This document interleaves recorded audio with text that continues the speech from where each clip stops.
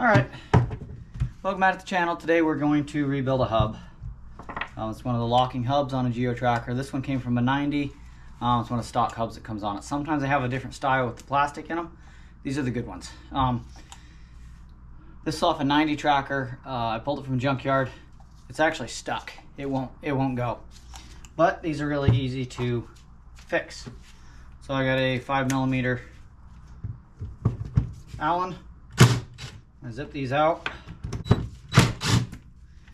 I have done this on the vehicle before. It's just easier to do when it's off. See, it's stuck. It won't even come apart. Look in there. It's all full of goodies. So, see, there you go. That spring pops out of. You can't even see it. Anyway. So that's what you got to do. Basically, you just pull the face off of it and you clean it out. You got to clean up all the gunk in here. So we're gonna get this gunk cleaned up in here, and I'll show you how it goes back together. But you can do this on the vehicle and do it off. If you do it off the vehicle, don't lose these cone washers. They're impossible to replace.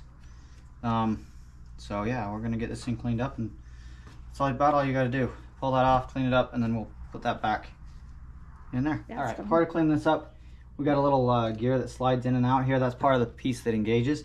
It's all stuck. So I took a screwdriver and I stuck it underneath this little lip right here.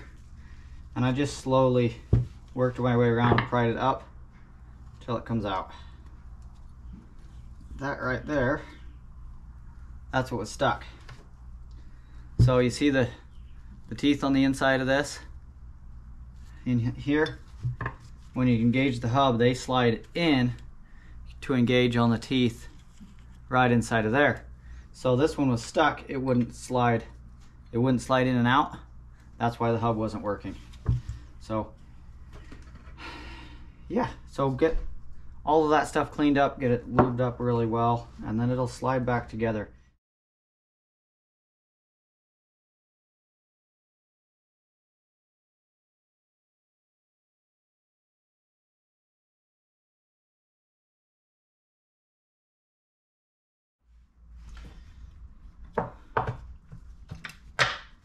All right, we got it all cleaned up. Good enough for me. And so we're gonna start putting it back together. So one of the things is that we pulled this off of this spring. What we're gonna do is we're gonna turn it to lock position on the hub here. We'll oil all this stuff up afterwards, but we're gonna turn it to the lock position. And then there's a spring on the outside, there's a spring on the inside. What you want to do is the spring on the inside here, I took a pick, just a straight pick, and I'm going to pick it up and I'm going to run it around. Run it all the way around. So I got full revolution sticking up above it. Then I'm going to take this, and there's a section here that doesn't have teeth on it. The rest of it has teeth all the way around. So we're going to take this and we're just going to slowly work it in here. So we're going to start at the point here that doesn't have teeth, and then we're actually just going to basically screw this onto that spring until it's far enough on. The other thing to note is there's a piece here, these two little ears here, they're the same all the way around. There's also two little ears on here that have to match up, and then there's a little catch right here that's going to drop in between two of the ears. So we're going to just work this together, work this on. Start at one end here, turn it like this so I have end of the spring sticking out, and just start turning it in. Didn't work out quite right. And then I got another little pick, this little one here. As I pull it in, I'm just going to work with this pick and make sure it's all pulled up in there where it needs to be. Just like that, it's in. Didn't take long at all. So if you look in here, I don't know how well you can see this. Should be able to see it now. Look in here, you have the end of this.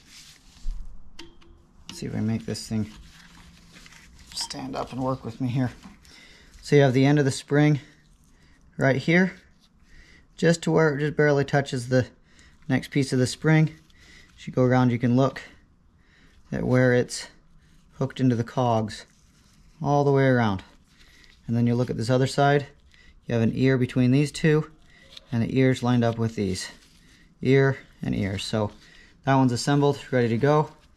If you turn it from lock to free, notice it pulls it out. So you go in to lock, out to free. There you go. You do it. You can do this on the vehicle, you don't have to take it off. And then you just take it and you slip it back together. Might go together.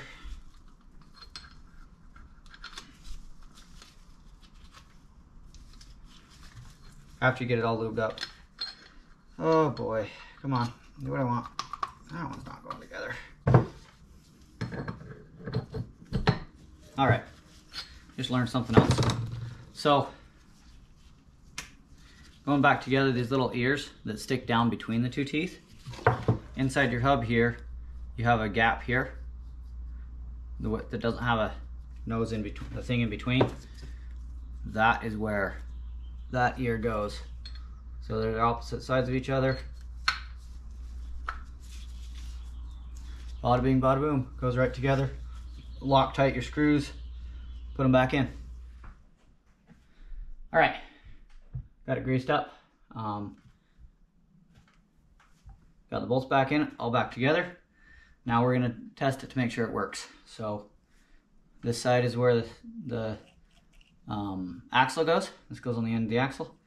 Notice it moves freely, it spins. Come over here, turn the hub to lock, flip it over, it locks it in. It doesn't spin freely. And then you go to free, spins freely. There's your hub, all lubricated, rebuilt, not really, but all cleaned up and working perfectly again, just like new. Thanks for watching.